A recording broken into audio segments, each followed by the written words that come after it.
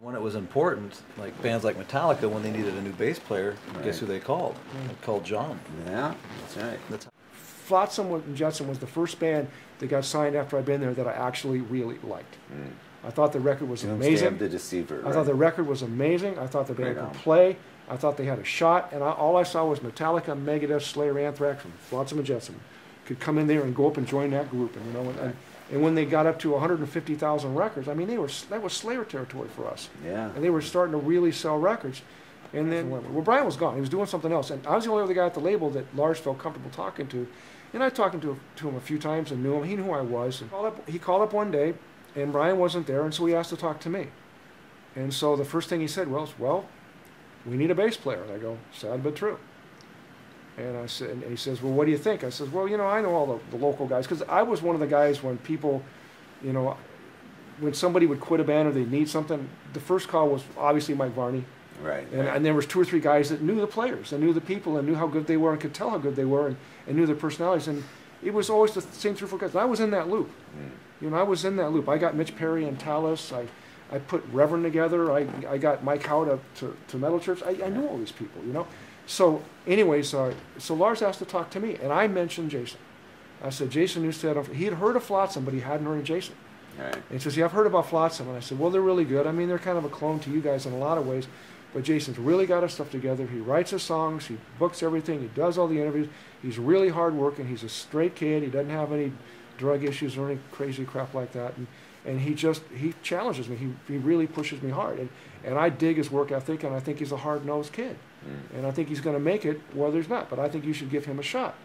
And so that was weird, because that night was the first night that Flotsam and Jetsam was ever going to play L.A.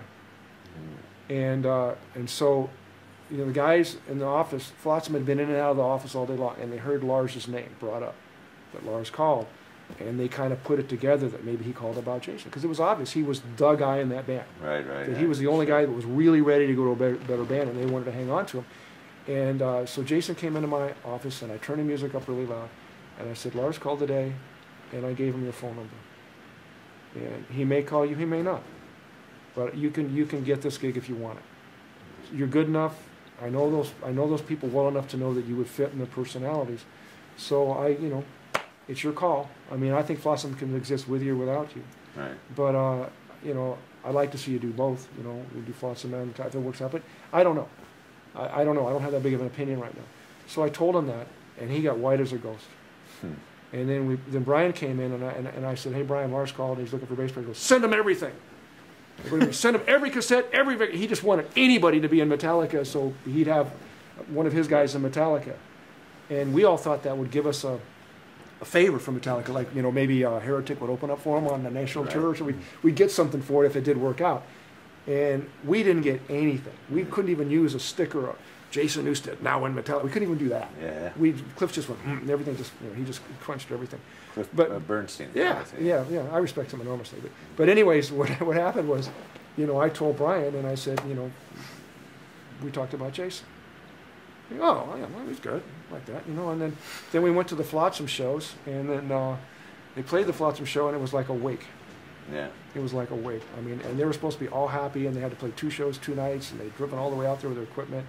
And they played great, and they did their thing, but they weren't looking at each other, no eye contact, and going up and down, and it was just like, everybody got their girlfriend stolen. It was just really. Oh. What happened was, you know, Jason did get an audition. He went up there, and Brian got more involved and was talking to people. I know Lafitte was involved because he put the show together after it happened. Well, actually, after the Flotsam shows, he takes his phone off the hook, locks himself in his bedroom, and does nothing but learn every song all the way through Ride the Lightning, and that's learned everything.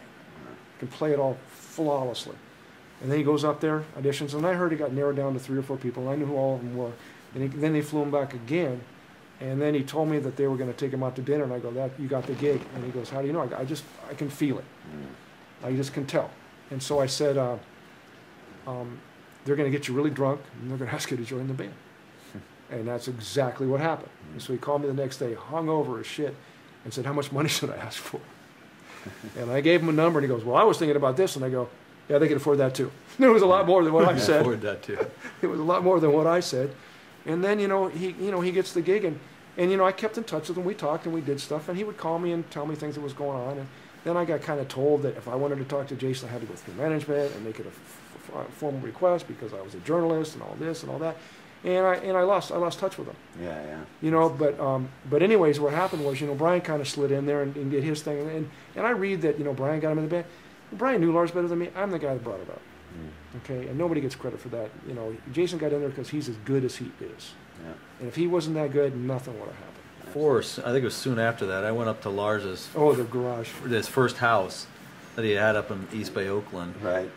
So I drove up there to visit, and I don't know, I just went up, but I helped James and Jason build the garage for Garage Days, you know. Oh, really? Did you soundproof it? Soundproofed it. Yeah. And I remember Jason was a construction guy. He had a tool belt and all this shit. I mean, he was up there, and so we're eggshelling and mattressing. It was James. Lars wouldn't bother. He was in the other house. But I was the three of us in there, soundproofing the garage for them to rehearse. And I think, yeah. Wow. And of course, you know, back then it's just, I didn't have a camera. I didn't even think about taking pictures. I wish I had. Right. It would have been cool, you know, with them on tool belts and hammers and stuff. But it's just like, you know.